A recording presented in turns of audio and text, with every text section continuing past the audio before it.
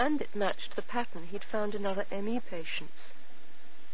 Another finding that I think suggests a physical cause for ME comes, funnily enough, from horses. A link between ME and viruses has been found by Professor Mowbray. I had a phone call from a vet in Newmarket, from a group of vets who are particularly interested in horses and racehorses. And he said, I've been asked if I would phone you because you know something about fatigue syndromes in people. And I have a group of horses who have a change in their white cell count, which doesn't occur in men, but they have a fatigue syndrome. And could it possibly be the same? And they either won't go out for exercise, or can't be dragged out of the stable yard, or when they are dragged out, they pull up when racing or exercising. And I said, well, it sounds very similar, let's have a look and see. So we looked, and we found, very much to our surprise, that they had the virus protein of enteroviruses in the blood. Indeed, the only horses with enteroviruses known are the ones with this fatigue syndrome. The link between horses and viruses supports similar research on humans. I am sure that my own illness and all those I've come across have been triggered by a virus. About 10 years ago, we decided to show whether there were some people who had fatigue syndromes who really did have long-term infection with a virus. We chose to study enteroviruses because they were the ones for which there was some evidence from previous work that enteroviruses might be implicated in patients with fatigue syndromes. We then showed that there was a virus infection in a group of patients, and that when tested a year later, they still had the same strain of virus.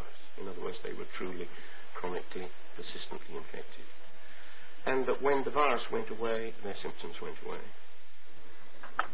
Horses can get ME with enterovirus in their blood, just as has been discovered in humans. It really makes me mad that this can be accepted in horses who don't have to go and see psychiatrists to get better, but yet denied in humans who are still disbelieved and told that they've got an imaginary illness. Do horses get hysteria by copying each other's symptoms? Horses, when they've got this fatigue syndrome, ME, they're allowed to rest quietly in their stables until they feel better, and then they exercise as much as they're able to. They're allowed to get better naturally in their own time.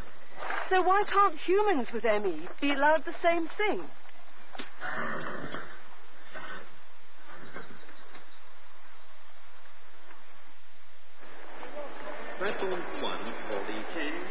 But how did we get into the situation where ME patients can carry the label malingerer?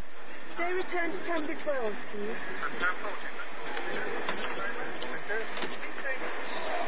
I believe it's because doctors' opinions may be based on ignorance.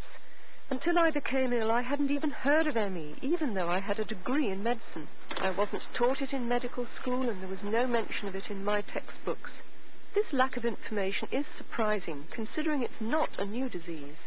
Florence Nightingale probably had ME. When she returned from her very hard-working job in the Crimea, she became unable to walk, nor to cope with conversation for the rest of her life. And yet, from her bed and her couch, she proceeded to reorganize all the nursing services in this country. Nobody could accuse her of being a yuppie or a malingerer. The best-known outbreak of ME in this country took place in 1955, when nearly 300 hospital staff in London developed an illness over 4 months. They complained of fever, painful limbs, and neurological symptoms.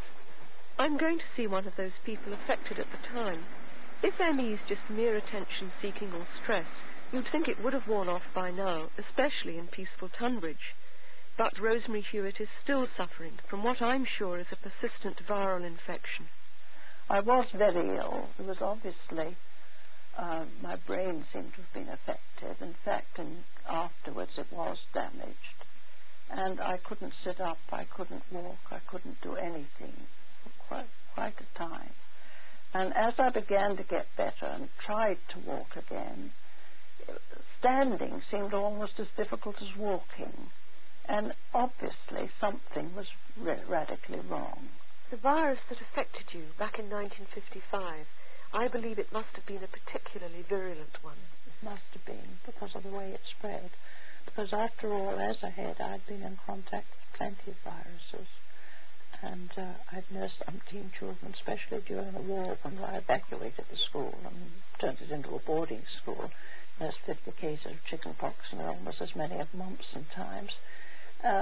It wasn't a question of either being under tremendous stress or it was a virus that hit us.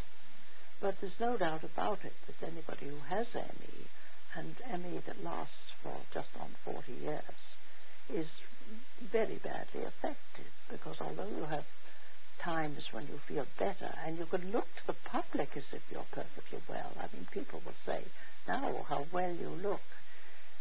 It doesn't mean that the legs, the arms, throat, the diaphragm, any of those bits are still working 100%. After the 1955 epidemic, 2 psychiatrists published a damaging article saying it was hysteria.